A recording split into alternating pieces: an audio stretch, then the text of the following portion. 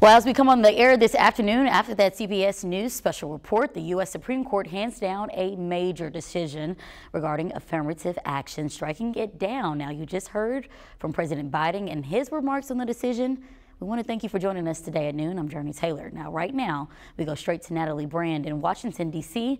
with what this decision means for universities going forward.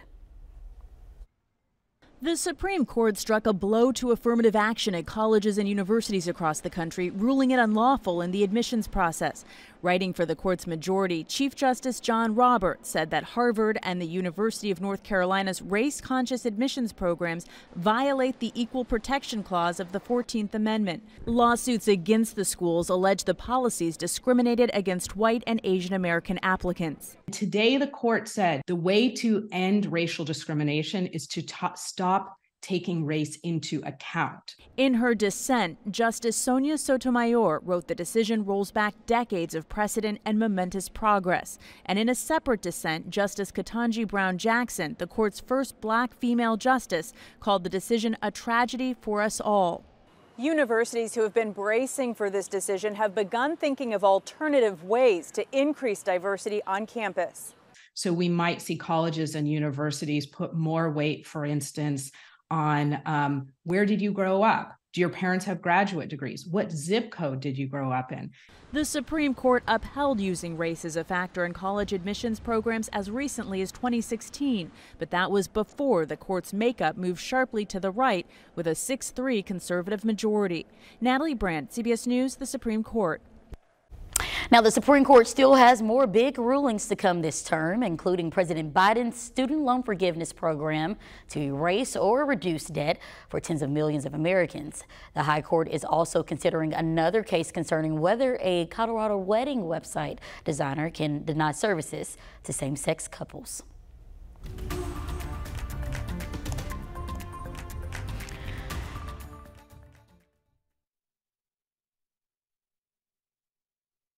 The heat has killed at least 14 people so far, and the smoke is blanketing big cities from the Midwest to the East Coast. Badly, Blackburn has the latest from New York.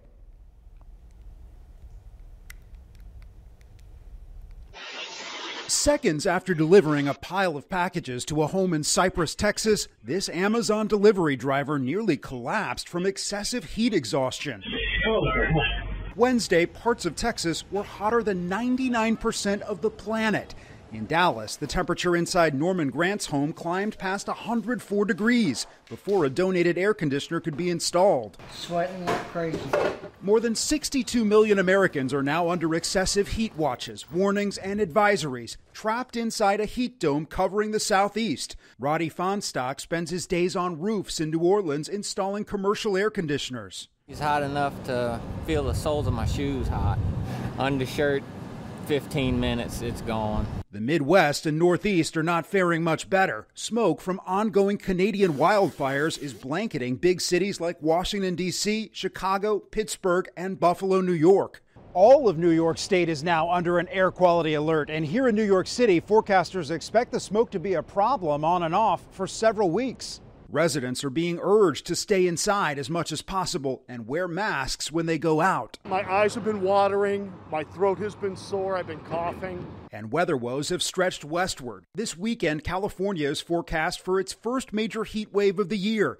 And the National Weather Service is warning that dry, hot, windy conditions could lead to dangerous fires in the Southwest. Bradley Blackburn, CBS News, New York.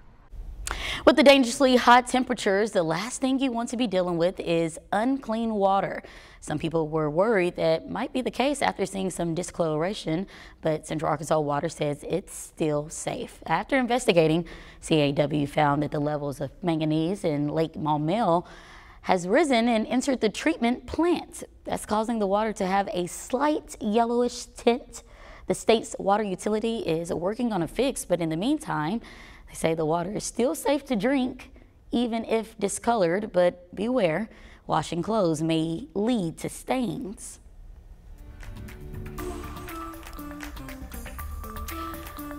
Here at home this summer, you're going to see a handful of new laws going into effect, from new school restrictions, bathroom bills, and gun changes. Lawmakers passed 890 new acts during the most recent general session, with most of them starting on July 31st. Now, we've talked about some of them recently, like Act 372, which allows for changes to how public library books can be challenged and potentially punishes librarians if they contain material harmful for kids. That act is currently being challenged in federal court. You can head to our website at thv11.com and search Arkansas laws, and it will pop right up. Federal Reserve Chair Jerome Powell said that more needs to be done to slow down inflation and that he wouldn't rule out back-to-back rate hikes in the coming months. The central bank paused interest rate increases earlier in June. And just as Americans are packing for their 4th of July vacations, severe weather has thrown the airline industry into chaos. In the last few days, thousands of more flights were canceled or delayed, and those numbers keep going up. With the 4th of July right around the corner, this will be a busy time and busy weekend at airports. THV11's Ashley Godwin is at the Little Rock Airport to see what you need to know before leaving. As 4th of July weekend approaches, there's a lot more people heading to the airport, so you need to make sure you get there early so you don't miss your plane. 2 hours. I always do 2 hours. I always expect to be a little later than anticipated, yeah. TSA estimates 30,000 people will fly out of the Little Rock Airport this holiday. With that comes longer lines and wait times. Miami was slow getting through TSA. Very slow. It took us about an hour and a half. A little bit of a warning here. If you come into the airport with less than an hour before your flight, there's a chance you may miss it. Passengers telling us getting through Little Rock's airport hasn't been the problem. Today was not bad, no. But in other places, severe storms this week forced airlines to delay more than 30,000 flights and cancel nearly 7,000 more. That's still the biggest area that we're having a problem with, is making sure that passengers get here on time. It is recommended you arrive at the airport at least 2 hours before your flight leaves to make sure you get through security checkpoints. Be prepared, know what you can and cannot bring in your checked bag or in your carry-on. Now, there have been some reported delays at the Little Rock Airport in the past couple weeks, so make sure you check with your airline to make sure your flight is on time. In Little Rock, Ashley Godwin, THV 11 News.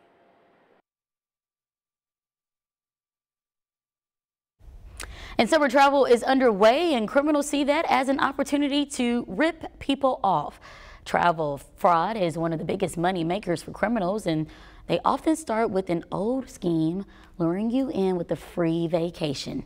Many of these fake offers are light on details, and the promoter often rushes you to make a quick decision.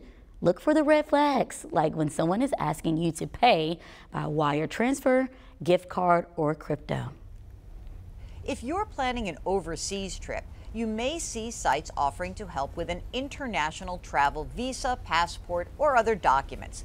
They often charge high fees and are just copycats of the Department of State's website. Avoid the fees by going directly to travel.state.gov. Now, GL also says if you fall victim to a travel scam, report it immediately to the Federal Trade Commission at reportfraud.ftc.gov. Well, I don't know about you, but I like to try new foods. I love popcorn, but how about new snacks like marshmallows in a can or, strangely enough, upcycled food waste? Well, at 12:17, we'll share the latest food trends that could be headed to store shelves near you. But first, let's also talk food closer to home. We're taking you inside a restaurant that seems to have limitless options and more on just food.